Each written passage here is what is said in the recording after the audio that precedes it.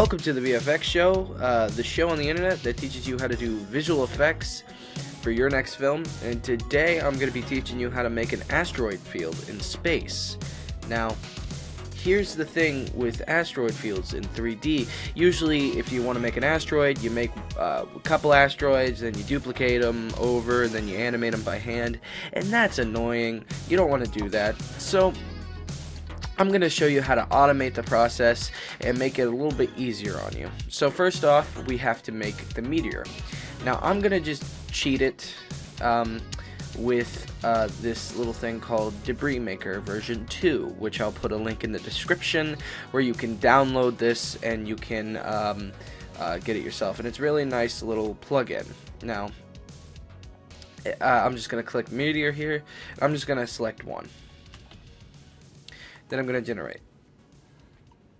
Now, if we go into here, we can see that we have ourselves a little meteor. And then over here, you can see how the guy made this. And actually, you can change up almost everything about the meteor if you wanted. Now, this, I'm going to show you in edged faces mode. This is way too much geometry because we're going to be duplicating this in a particle system, and we don't want this. So first off, we're going to go into this turbo smooth here and bring that down to 3. Now, that may not be super detailed, but the thing is, if you're making a big meteor like field, then you don't really want to have a lot of detail into it because there's going to be so many anyway. So now what we'll do is right click it and then hit convert to editable poly. Then all of that parameters will go away. And now you can fix it up all you want, but you don't have to. Now what we're going to do is go into here and then type in UV and then put a UV map on this and make it spherical. So now we have a spherical map on there, so we can add in textures. So right here I have a specular map for like rocks and a little normal map for rocks. I found it online, no big deal. I'm going to use V-Ray, but you can use really anything with this, but V-Ray is awesome. If you don't have it, get it. Now, instead of putting this specular in the diffuse, I'm going to put it in the reflection map.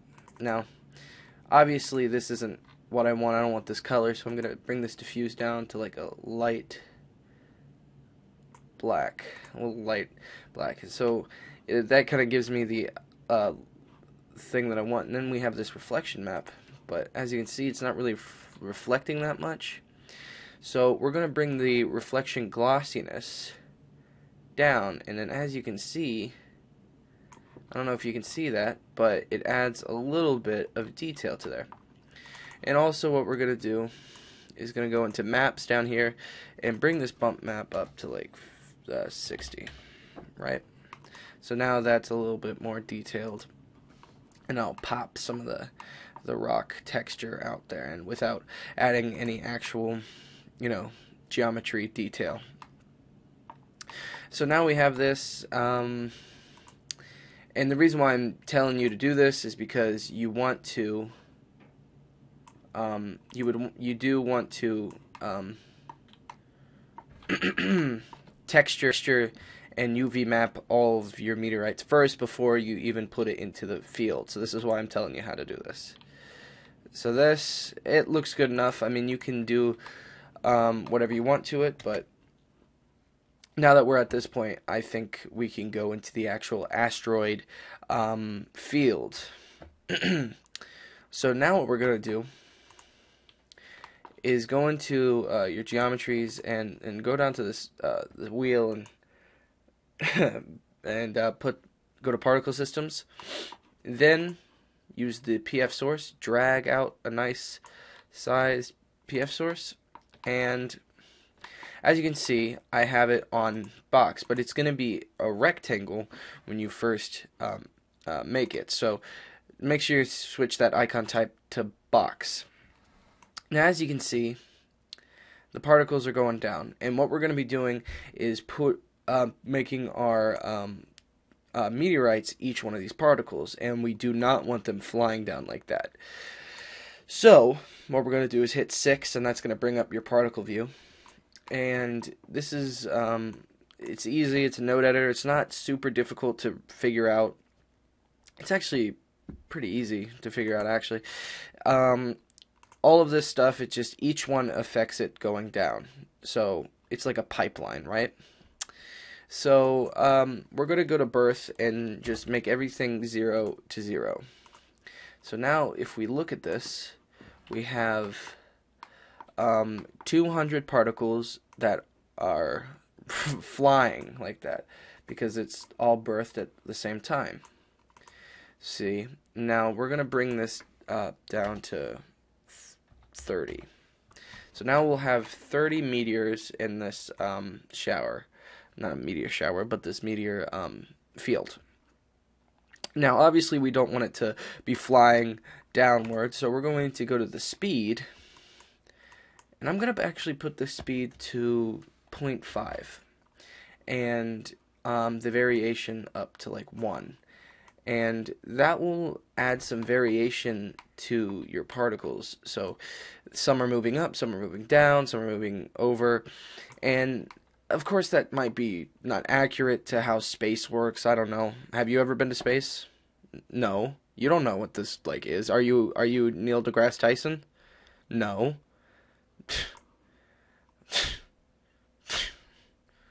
I'm Neil deGrasse Tyson. That's a twist. It's a twist in this video. I'm actually Neil deGrasse Tyson. If he were white and dumb. Okay. Okay, so we actually want this to be a meteor, right? We actually want these particles to be meteors. Now, what they are right now, and if I switch this over to geometry in the display tab, they're cubes. Whenever you render this out, they're going to be cubes. And we don't want that. What we want to do is change this shape here to a shape instance. So just drag and drop it over it. And go here. Go click on your shape instance, and it says particle geometry object, and you click on that, and then you click on your geometry. As you can see, we have asteroids floating around. Pretty simple, right? Pretty nice. That's the basic.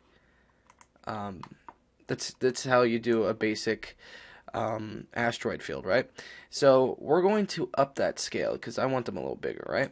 And that's good, and we're going to bring that variation up too. So now we have this, these asteroids that are varied in size, and you can't really tell if they're the same asteroid at all.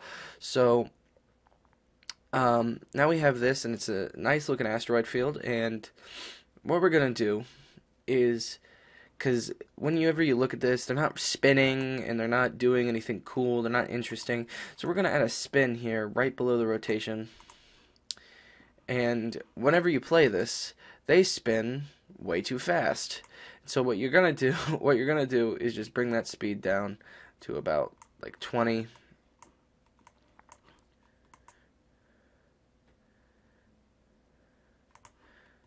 That's a little too fast. We'll do it again. There we go. And we're gonna up that variation.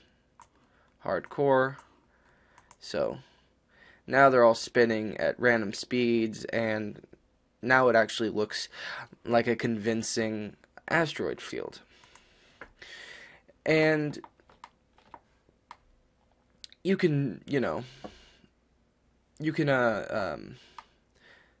make this look better by adding lights and whatnot and rendering it out, and that's really how you do it.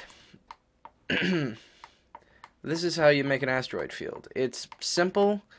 It's not that hard to do. And, everything looks good. And except, like, if you did this all with your hand, like all by hand, and animated this by hand and whatnot, it would take longer for one, and also would look bad. This looks realistic, and it looks way better than if you did this just in by hand. So that's really nice. And then you add some lights, some cameras in here, and make it look good. And that's really how you do it. Now, here's the thing: if you want to make a specific shape of of anything, like, see, that was just a box. But if you want to make a certain shape, and it's not this, you're gonna have to do something else, like a certain shape that the asteroids make, like a ring or something. Then you're gonna have to use Pcloud. Then you can select anything, like we can go into the geometry, and we can make this like a torus, right? And then if we go into the Pcloud, we pick this object as the emitter, we hide the torus, and now they're going to be in that shape. You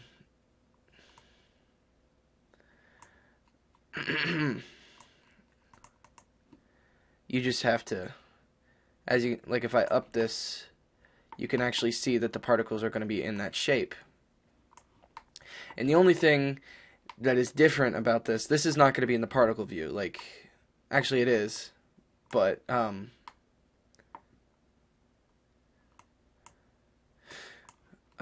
wait, no, is that in the particle view? I don't think so. So what you have to do is that all of the particle view stuff is in the modify tab. So it's pretty easy. You can add what type of particle it is. So if you want to use an instancing, you would have to do instance geometry, pick that geometry, pick this, and then if you render this out real quick, it should, and now this might blow up, but as you can see, all of those are, you know, all of the particles are going to be that. Now the thing is with this is you'll have to put the texture on this Pcloud. So if we put this on the Pcloud,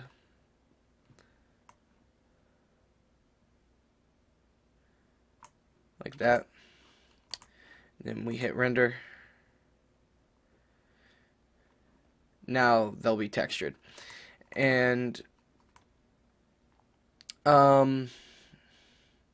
you'll have, you know, obviously you can do whatever. You can bring down the size, the variation. It's gonna be harder to do because you'll have to hit render a lot, and you can bring down the rate. We can have that size, add a variation, and here I think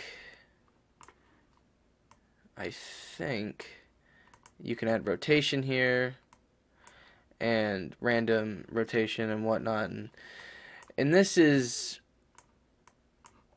so this is just like if you want a certain shape, but if you wanted like just a box, it's fine, just to stick with that. And you'll have to do a lot more work with the Pcloud, and that's why I didn't use it.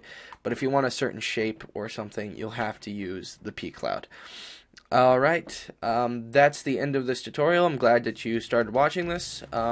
Subscribe if you like this, and if you didn't, then you don't have to subscribe. You can dislike the video and comment down below that I'm a dumb butthole, or anything more vulgar than that.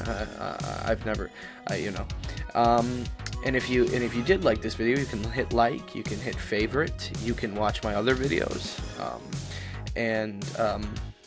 yeah, and also in the comments down below, suggest what you want me to do next, because that's the hardest thing about making these tutorials, is I can't figure out what to do next. Alright. Thanks for watching, everybody.